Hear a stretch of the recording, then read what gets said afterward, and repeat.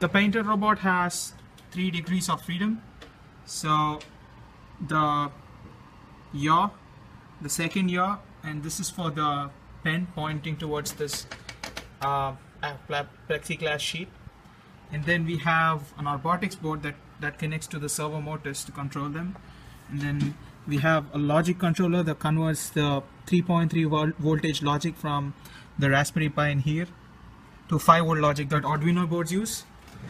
And then we have the Raspberry cam that's over here, that's looking towards our I'm just going to show you what my Raspberry cam is seeing. So this is the video that's happening right now. That's so when I show my green color blob over here, so you can see that the blob has been detected, and based on the inverse kinematics, my robot is actually tracking this blob.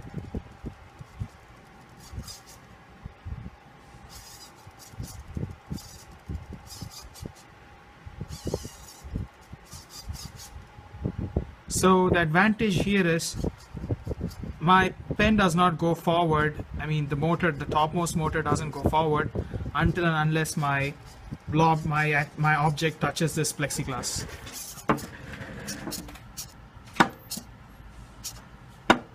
So this movement happens only when I touch this.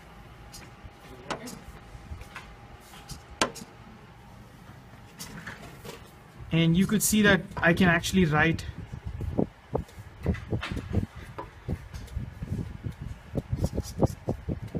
by moving my block across. You see that my robotic arm moves correspondingly. Right now the movement is pretty jerky because I haven't configured the speeds.